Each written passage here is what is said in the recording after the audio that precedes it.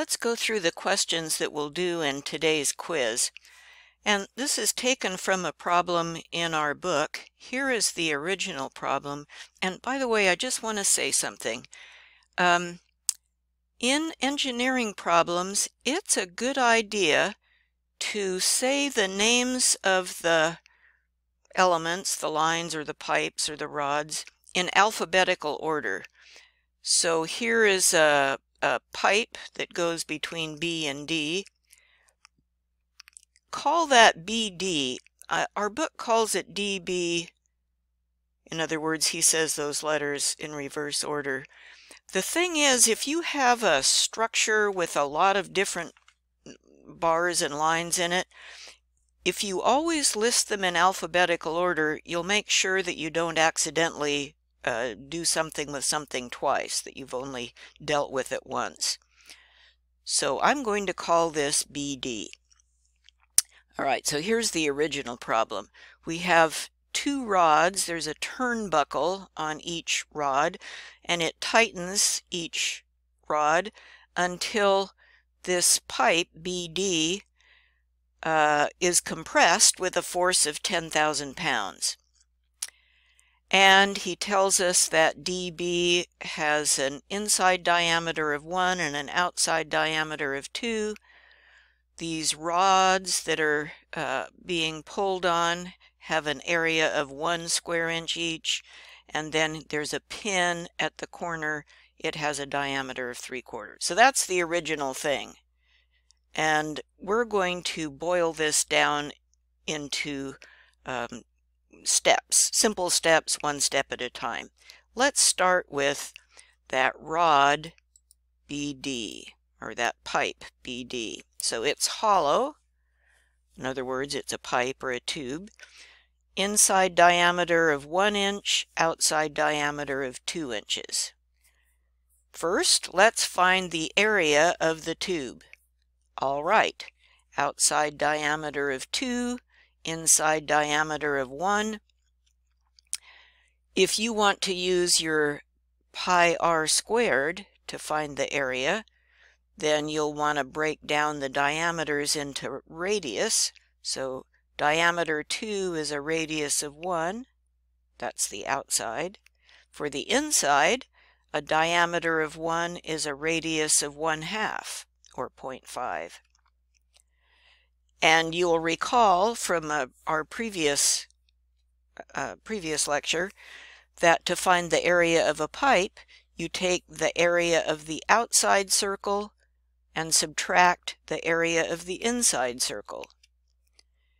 And if the formula for area that we're using is pi r squared, then for this pipe we would say pi 1 squared minus pi 1/2 squared. That will give us the area of this pipe.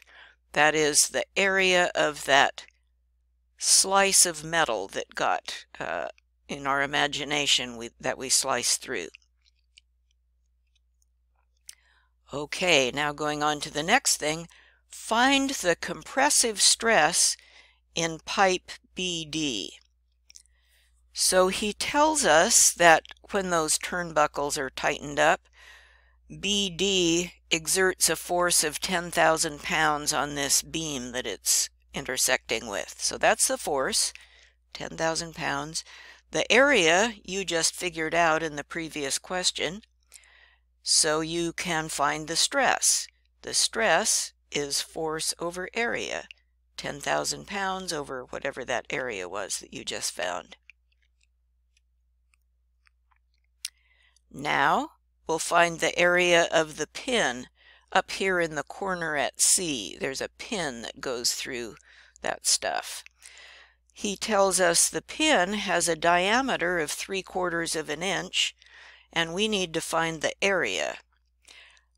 Just a reminder, in the previous lecture on slide 5, we talked about here's how to find the area if you know the diameter.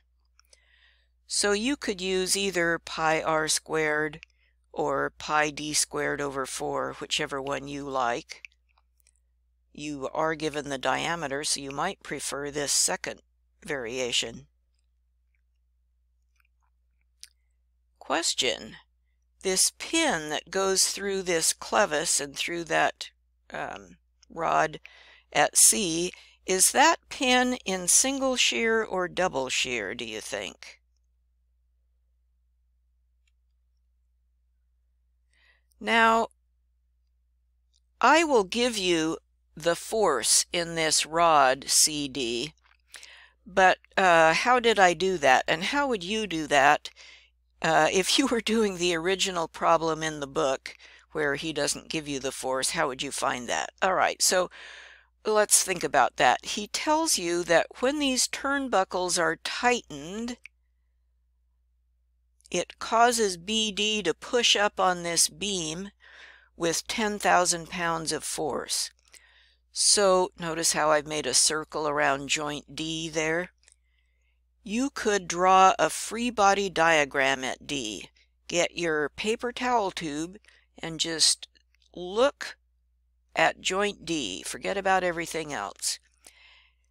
And those turnbuckles are pulling, they're shortening these rods, they're pulling on those rods, so those rods are in tension, those forces are pulling away from D.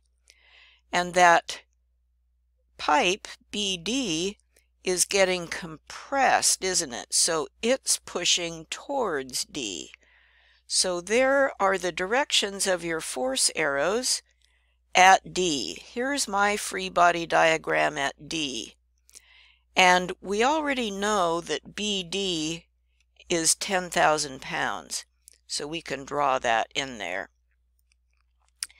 Here's our two tension arrows pulling away. Here's our 10,000 pound arrow pushing towards, so we could draw that arrow to scale. We could full size or whatever. So here I drew my arrow to scale. It's 10,000 things long. And I drew lines for the other two bars that are in tension. I don't know how long they are, but I know what angle they are because he gives us these dimensions. So I drew them, and I know that this joint is in equilibrium, so these three arrows will chase each other around in a circle. They'll form a closed loop. So there's my tip to tail triangle. And now I can measure the length of CD, and I will find out that it measures 11,180.